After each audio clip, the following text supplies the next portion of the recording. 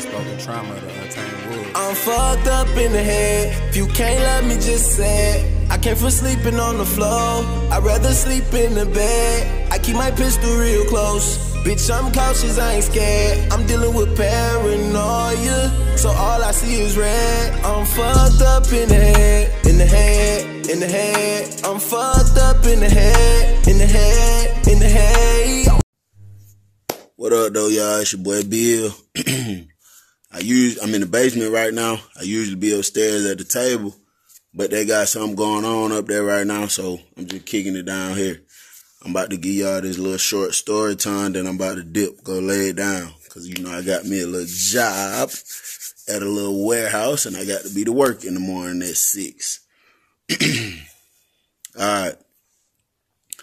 A lot of people been making comments and asking questions about, like, the structure, the unity. Like, damn, I wish there was more unity in there, this, and that. And a lot of time when people speak of that, they always talk about race every time they speak of the white boys, the Mexicans, the blacks, you know, stuff like that. Now, I can't speak for the feds. I can't speak for the West prison like California because they say that stuff really matters there. In level 5 high security prisons in Georgia, that shit means nothing. It don't matter about your race. It's determined the gangs, and, you know, sometimes if you just stand up as individual, but sometimes even being a stand-up individual, I mean, you don't got the numbers, you don't got the influence over nobody to really just run it. So that's why I say the gangs, because I can be stand-up all I want to, and shit, if ain't nobody listening to me, I can't tell nobody, hey, go do that. You know what I'm saying? I don't run shit. I just know I'm going to go if you try to fuck with me. So the way it works in the level 5 high security Georgia prison, it's all about the gangs. Now, I've been in dorms where it's very structured because you got the GDs and all the GDs going to listen to the GDs. You got the Bloods, all the little Bloods going to listen. The Crips, they all going to listen. Now, when I say this one, I want y'all to understand when I say the Muslims, because a lot of people is going to stress like, oh, Muslim, Islam, that's a religion, that's not a gang, woo-doo-woo-doo-woo, you know, all this and that. Just take it from somebody that was just in there for 9 years of their life. I mean, you can label it however you want to, bro. In the Georgia level 5 prison, it's a gang, bro. It's a gang. That's just bottom line, bro. And I'm not trying to offend nobody. If you are part of the Islam, hopefully I don't offend you or nothing. I'm not trying to say nothing down about your religion or nothing, but I mean, everything that the gang members do, they do also. So I got to add them on the list. They gonna listen to them. You got the white boys, you got some white boys got something called Ghostface. They gonna pretty much, you know, be in line with each other. But it's like this. If we at this prison, this 1,000-man prison. It's 1,000 people here. It's 1,000 inmates housed at this prison.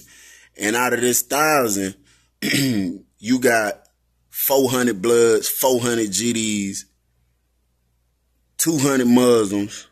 That's 1,000 right there. We're just going to add 2 more hundred for the civilians. Let's say we got 1,200 here. You got 400 Blood or 300 Blood, 300 GD, 300 Muslim, and the other 300 just civilians. You know what I'm saying? Pretty much whatever law those people in them groups lay down, that's about how it's going to go. So if they say, hey, you know what, bruh? We are black men, because most of them are, but you got white boys as GDs, you got white boys as Muslims. It's very rare to see white boys as Bloods in prison, but it does happen. Like in my 9 years, I think I've seen about 3 of them. But it does happen. I've seen Mexicans a part of all the black gangs.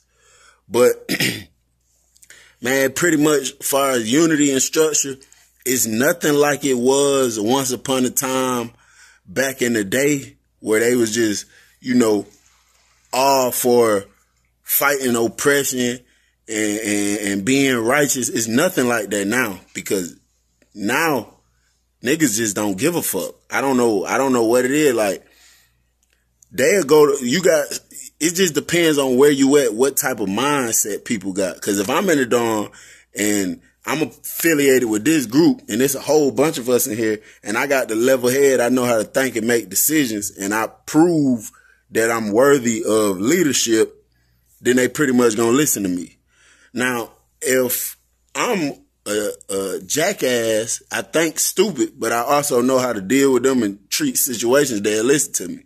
So if I'm just on bullshit, we robbing niggas, we stabbing niggas up, they gonna listen to me. And that's our unity. That's our structure right there. But if you around level-minded people, like, you know what? No, we not doing that. We not robbing none of our brothers.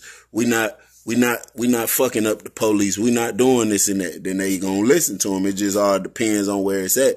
But that race shit, everybody keep dropping in the comments, man, that don't mean nothing, bro.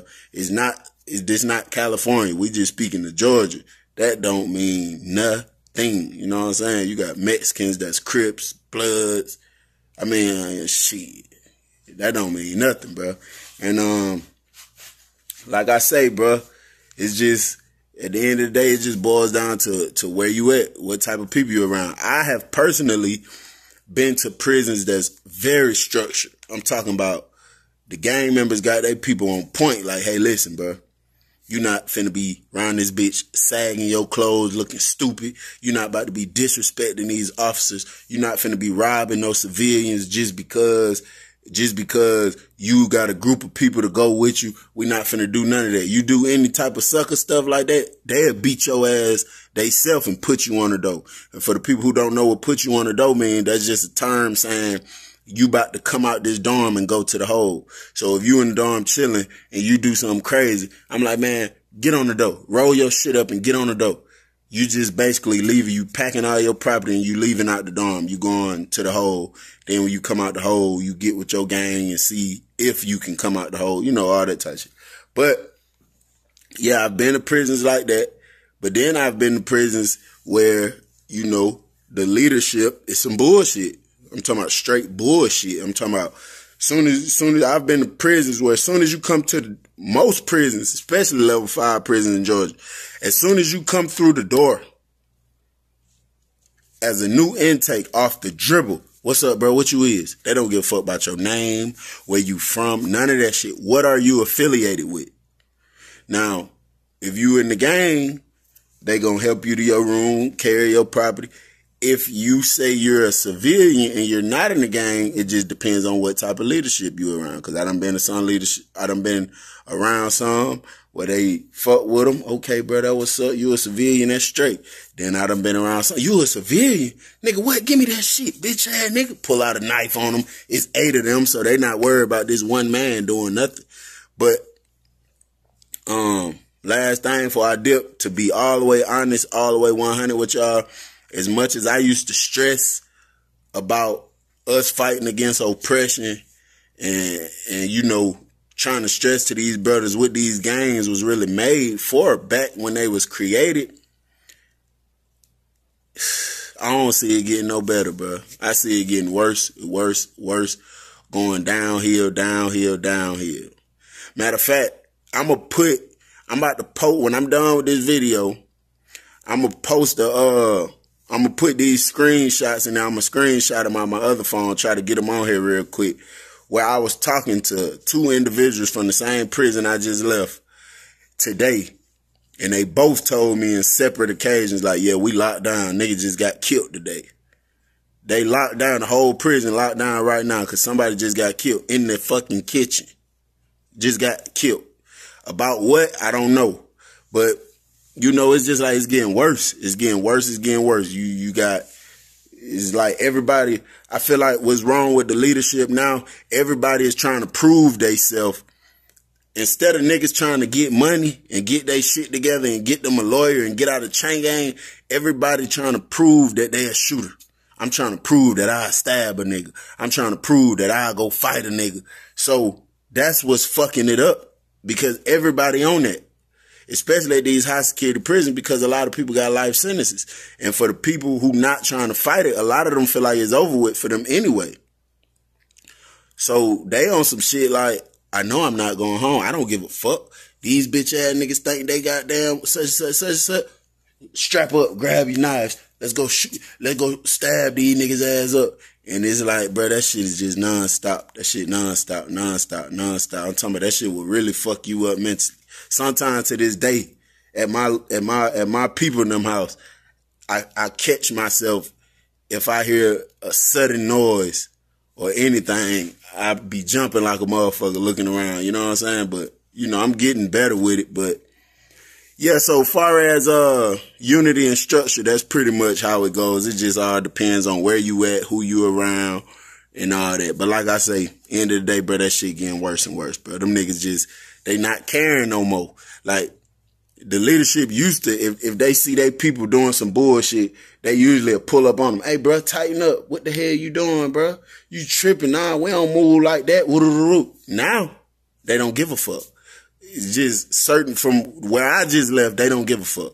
They wait until it's too late to address situations. Like, I'm going to give you a quick example.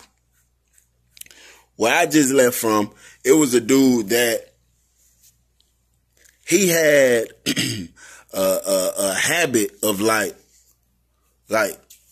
getting into it with people. Always getting into it with people. When he get into it with people, he'll say anything out his mouth.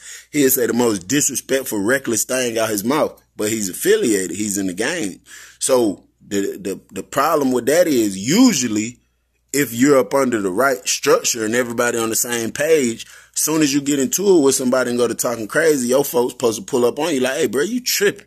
You ain't about to start no big ass issue with a whole nother game because you can't control your motherfucking mouth. You better chill your ass out. That's how it's supposed to be. And at some prisons it is, but where I just left, they'll wait. They'll see they brother out there tripping. They won't say nothing. They won't do nothing. They won't address it no type of way. So then once he get into it with a rival group, and then everybody out here on the dance floor, they just call the dance floor the big floor. Like the big flow in the dorm, that's where they go and have big stabbings at. Everybody out here on the dance floor, it's 30, 40 knives out. And they like, nah, nigga, that nigga talking crazy. He called me a bitch ass nigga. That's when they want to try to get involved and try to discipline they people. Nah, nigga, you need to do that soon as you realize the problem. Soon as you see something as a problem, address it, deal with it right then and there. Don't fucking wait until a nigga ready to kill his ass, because you can be in your room chilling.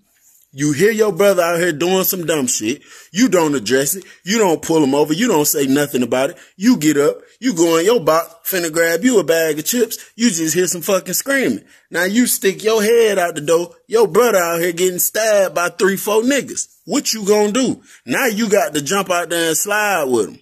You see what I'm saying? You might feel like, man, that dumb ass nigga, man, fuck that nigga. Now you say fuck him and you don't go slide with him. Once it's all said and done, they gonna slide on your ass for not sliding with him.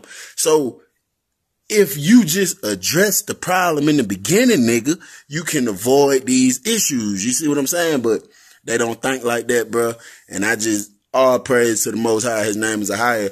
I am so happy and proud, bro, that I was blessed with an opportunity, bro, to come up out that motherfucker. Because when I was in that county jail with 6 armed robberies, 6 counts of hijacking, 6 counts of possession of a firearm during commission of a crime, and a kidnapping, man, them folks was talking about 30 years. That's a life sentence.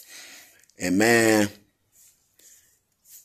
I got a few of them charges dropped, and I made it out in 9 years, and I just thank the Most High every day, bro, because I know that shit ain't getting no better. It's going to get way worse. Way worse. But that's it for the night. That's all I got on unity and structure. If it's anything specific y'all want a story time on, just drop it in the comments. I'll make sure I get around to it. I'm about to try to get these pictures just so I can show y'all I ain't capping. And then I'm about to go to sleep, and I'll catch up with y'all another time. All right, that's love. All right, now this one I had just checked in on one of my bros. He just told me they was locked down. Somebody got killed today. And you see how the conversation just moved on like he hadn't said nothing. He just like, yeah, all the time. It's just, we so used to it happening, it's not even like a big surprise no more. You know what I'm saying? It's crazy. It's crazy, but that's just the life in there, man. Shit sad, bro. Now on this one, I had checked in on one of my other bros, and he pretty much told me the same thing. He like, shit, just woke up. I'm like, that's right, I ain't on shit cooling. We locked down, somebody got killed. You don't know who? So he said his name at first. I'm like, I don't know him. So he said something else and made me remember exactly who it is, but I just scratched all that out because I ain't about to put dude's name or what he said to make me remember him. So I'm just like, damn. And then he video called me and told me about shit happened in the kitchen. Some shit happened and the nigga, they stabbed him up, killed the nigga. That was just today or yesterday, whenever.